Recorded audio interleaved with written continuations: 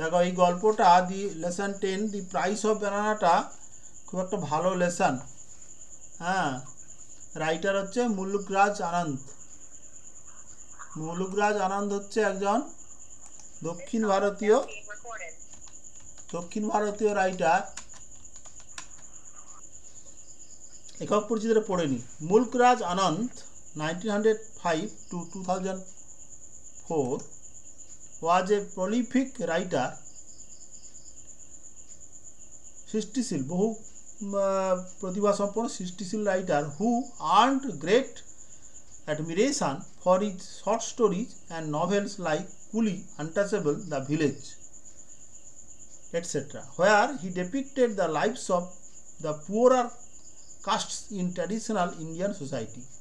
মুলুকরাজ আনন্দ, যিনি 1905 সালে জন্মেছিলেন এবং 2004 সালে মারা যান, ওয়াজ এ প্রলিফিক রাইটার, একজন সৃষ্টিশীল বহুমুখী সৃষ্টিশীল লেখক যিনি মহা খ্যাতি অর্জন করেন তার ছোট গল্প এবং উপন্যাস যেমন কুলি, আনটাচেবল, অস্পৃশ্য, আনটাচেবল মানে দ্য ভিলেজ ইত্যাদির জন্য। হোয়ার হি depicted the lives of the poor R কাস্টস in traditional Indian society. প্রচলিত ভারতীয় সমাজে গরিব শ্রেণীর মানুষদের জীবন সম্পর্কে তিনি বর্ণনা করেছেন।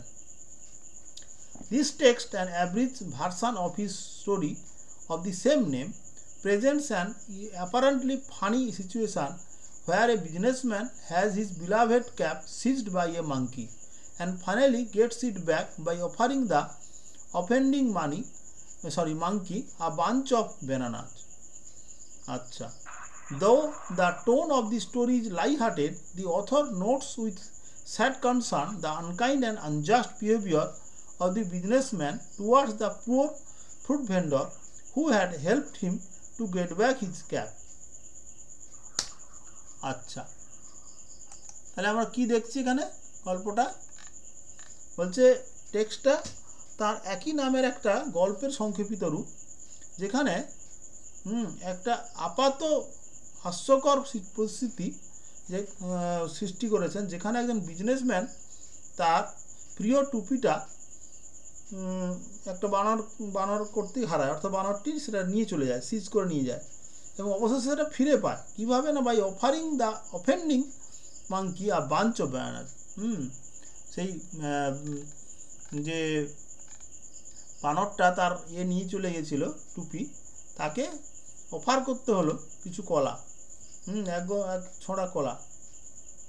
তো এক ছড়া নয়, এটা জাস্ট বলেছে এখানে, কিন্তু অ্যাকচুয়ালি দুটো কলা দিয়েছিল। দো দি tone of the story is light hearted, গল্পটার সুর কিন্তু হালকা মেজাজ, কিন্তু অথর লক্ষ্য করেছেন খুব দুঃখপূর্ণ উদ্বেগের সঙ্গে যে কেমনভাবে বিজনেসম্যানটার নিষ্ঠুর এবং অযৌক্তিক আচরণ সেই গরিব ফল বিক্রেতার প্রতি, যে কিনা সেই তাকে বিজনেসম্যানটাকে সাহায্য করেছিল টুপিটা ফিরে পেতে। ফল বিক্রেতারা যে কিনা ফল দিয়ে তার টুপিটা উদ্ধার করে দিল, তার প্রতি তার কিন্তু খুব একটা সদয় ভাব দেখা গেল না। এটাই হচ্ছে দেখাচ্ছেন আর কি, সেই জন্য sad concern towards the for the poor fruit vendor.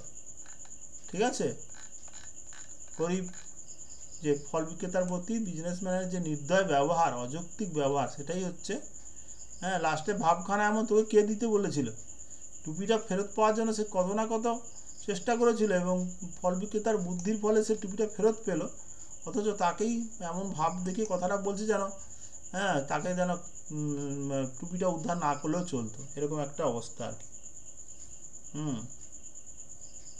দো দি tone of the story is light hearted, এটা তো বললাম। এবার আমরা mail. I was on my way from Faizabad railway station to Lucknow. I had arrived at the station half an hour in advance of the time for the train's departure. I sat on a bench watching the monkeys frolicking on the trees and on the open platform.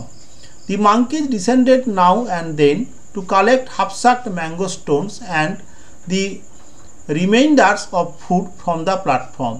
The younger monkeys sat on the boughs of neem and tamarind trees, ready to jump after any food that may be visible. I was on my way from Faizabad railway station to Lucknow. আমি Faizabad railway station থেকে লখনৌ যাচ্ছিলাম। I had arrived at the station half an hour in advance of the time for the train's departure. আমি পৌঁছে গিয়েছিলাম আধ ঘন্টা আগে train ছাড়ার সময়ের আধ ঘন্টা আগে আমি স্টেশনে পৌঁছে গিয়েছিলাম।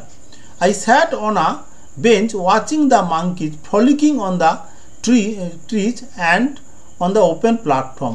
আমি বেঞ্চের উপর বসেছিলাম এবং দেখছিলাম বানরগুলো কেমনভাবে গাছের ওপরে বা খোলা প্ল্যাটফর্মে মজা করে খেলছে। The monkeys descended now and then to collect half-sucked mango stones. বানরগুলো যখন তখন নেমে আসছিল অর্ধ চুষে খাওয়া আমের আটিগুলোকে সংগ্রহ করতে। And the remainders of food from the platform. প্ল্যাটফর্মে খাবার অবশিষ্ট অংশ নিতে। The younger monkeys sat on the boughs of neem and tamarind trees, ready to jump after any food that may be visible. ছোট বানরগুলো বসেছিল গাছের ডালে, নিম গাছে বা তেঁতুল গাছের ডালে, এবং তারা প্রস্তুত ছিল কোনো খাবার দেখা গেলেই লাফিয়ে পড়ার জন্য। Just then the train was announced by the ringing of the station bell. I concentrated on securing a seat for myself in the train. I got a window seat overlooking the platform. Some other passengers joined me in the compartment. We were all sweating from the rising heat of the summer. Several passengers were busy filling up their small earthen pitchers from a water pump.